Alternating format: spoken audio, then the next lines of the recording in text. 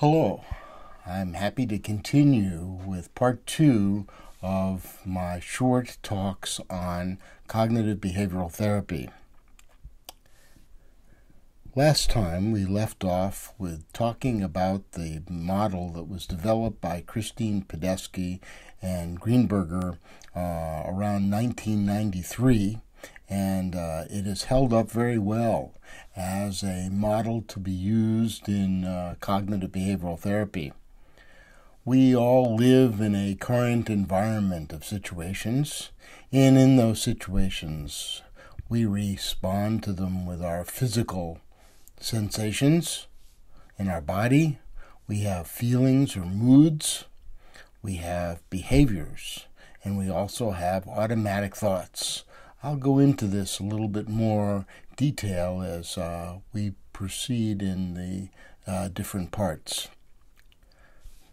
In addition to that, the Beck model also includes the fact that we have early childhood experiences that lead to core beliefs, schemas, although core beliefs and schemas are not identical, but we don't need to go into that level of detail at this point. And then those core beliefs that we form in early childhood turn into critical beliefs, or sometimes called conditional beliefs. And those then are activated by our experiences. So our conditional beliefs are activated, and that leads to our automatic thoughts. Those things that just kind of automatically respond within the mind. Again, I'll go into more detail about that. So we have automatic thoughts, and those automatic thoughts are relying on our conditional beliefs, and those conditional beliefs are dependent upon our core beliefs that go all the way back to our early childhood experiences in many cases. In cognitive therapy, we're always interested in how things are affecting us in the here and now. But we also include those things that are related back from our early childhood experiences. So when we do the activity that is suggested on pages 7 to 14 in the second edition of Mind Over Mood by Greenberger and Padesky, we also look at how we can understand our own current environment in terms of the physical sensations and moods and activities, and also our thoughts. And we also can bring to our awareness, what are the challenges and situations that we're trying to figure out, and what resources do we have in our own abilities to be able to handle this, or the resources that we have in the friends and community that are around us. So let's look at also the fact that this will be affected by our early childhood experiences and our core beliefs and our conditional beliefs, etc. So let's use an example here. Here we have an example of a person who lost their job. And this person also had a father who lost their job, and he was pretty unhappy or irritable when he lost his job. The child remembers this. And then when a person loses their job and they have this experience, then we get concerned and distressed, perhaps sometimes. What are other people going to think of them? And then sometimes the economy has a big problem when the person grows up. The person runs into an economic difficulty, perhaps some kind of economic downturn or even a pandemic. And then the person loses their job and they wonder, what are people going to think of me? They're going to think ill of me, perhaps. So as we look more deeply into this, we begin to see that this will affect their conditional beliefs, their beliefs about themselves. Their automatic thoughts are affected. Oh no, what are people thinking about me now in this situation? Physical sensations might be uncomfortableness, maybe even a stomach ache or a headache or something like that. And what feelings they have might be sadness or fear or anxiety being in those situations, or depression. And then the behaviors might be to avoid situations where people are going to say to them, "Oh, what are you doing? Oh, now, what's your new job? How's that job search going?" And the person might remember, this is very unpleasant, so I'm going to avoid social situations. And then they will stay home when maybe their family wants to go out and do something social. Maybe they're invited to a picnic and the person says, "Oh no, I'm not going to go." So now they're doubly upset. They're upset that they have this recollection that people are going to judge them, and then on top of that they're going to have this feeling of, "I'm not being such a good father or a good husband. I'm leaving my family behind in these situations. And I'm not going with them to be supportive and having a good time. Instead, I'm just being miserable." And then, of course, they're passing that experience on to their own childhood experiences as well.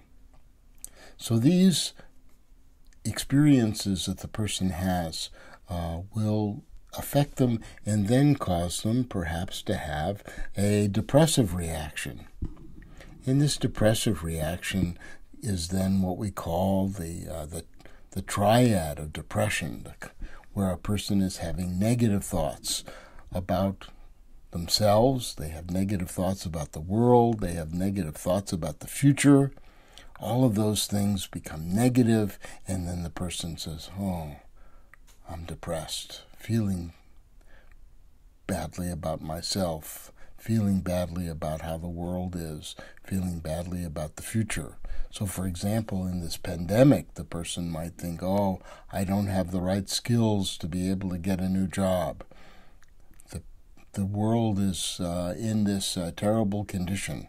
We have to be so careful, and they've laying off so many people all over the world, all over at least my world and my community. In the future, this is going to last such a long time. Oh my goodness, I'm never going to be able to find a job." So all of these thoughts about the self, world, and future are fed by this negativity, and that causes the person to be depressed. This is somewhat different than anxiety, and I'm just going to share with you this model of how anxiety is a little bit different.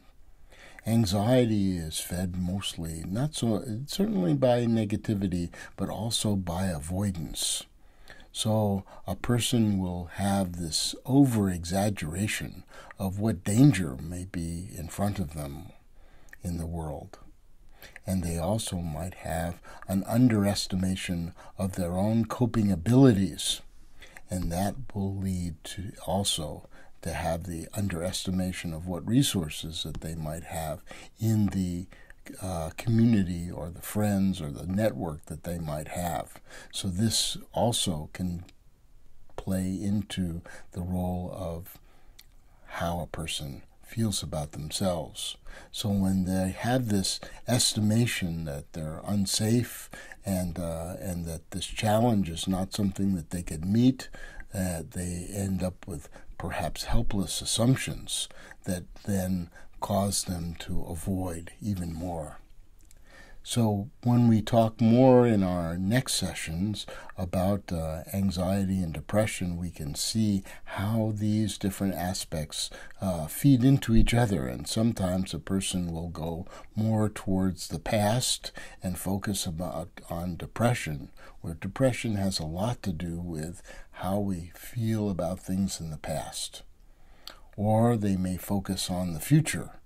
Oh, what's going to happen next? And this is more likely to bring up feelings of anxiety. Distress about the future has a lot to do with anxiety.